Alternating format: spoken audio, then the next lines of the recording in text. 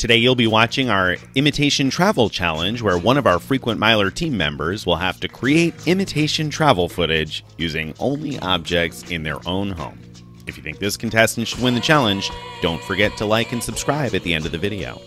Okay, so before I get into today's challenge, I wanted to give you just a little bit of background about me. Growing up, I was really good at school. Now, I don't tell you that to relive my glory days, but rather to give you a little context for today's challenge. And I chose my words carefully. You see, I said I was really good at school, not that I was a really good student. I remember my senior year when we were voting class superlatives and my name was on the list for most studious. A friend of mine looked at me and said, "I can't vote for you for most studious, Reyes. I know you don't study." Academics came really naturally to me. I was super lucky for that, but you know what didn't come naturally to me? Anything that required like a modicum of artistic talent. I still clearly remember the first and I think only thing that I ever failed in school. It was a sewing project in 8th grade home ec. We had to make an apron. Do you have an apron handy? Have you ever used an apron? Can you just imagine what an apron looks like for a second?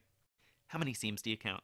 How do you fail an apron? I have no idea. And listen, the teacher knew me and knew that I was a good student, and you could tell that she felt bad about giving me a failing grade, but not as bad as she would have felt about herself for passing my pathetic excuse for a smuck. All that is to say that when we came up with this idea for this challenge, I loved it, but I knew I couldn't rest on my laurels. I enlisted some help from my family and channeled my 8th grade apron, and well, this is the result. Big island or big fail? So a few years back, went to Hawaii with my wife's family, had a great time, saw a lot of things, ate a lot of great food, and I can't talk about great food without talking about the old Lahaina luau. So we went to the luau. It was terrific. I was going back through old pictures and I saw this shot and I said, you know what? I can recreate that because I have a patio. And my patio kind of looks like the old Lahaina luau. And I thought back to this Canon Rebel 2000 camera that I had like around the year 2000.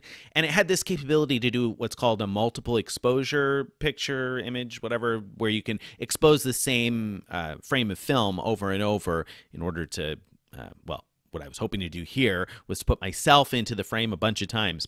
And unfortunately, my newer fancy digital camera doesn't have that capability. So instead, I had to get creative with PowerPoint and use some of Greg's techniques for removing the background to put the picture together so that my wife and I could make up the whole crowd at the luau. And I'm not going to lie, I imagined this going a little bit better than it did. All right, so that out of the way, I thought, okay, well, we need to do something a little bit differently. And one of the other things we did on this trip was we went and saw the lava flowing into the ocean. And I thought, hey, I can recreate that. I took 3rd grade science class. I know how to make a volcano. And so we mixed it up, got things ready, and got the lava flowing, and boom, we got our steam packet, which we cheated a little bit on the steam. All right, it wasn't actually lava. It was hot coals from my big green egg that we dumped into a bucket that you can't really see in the frame that's in the river. And yeah, that's a river in front of my house. So anyway, that was my attempt at lava flowing into the ocean.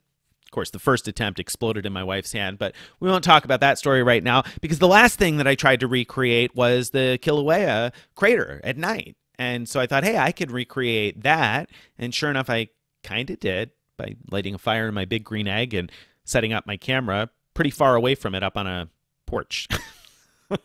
So there we go. There was my trip to Hawaii imitated here at home.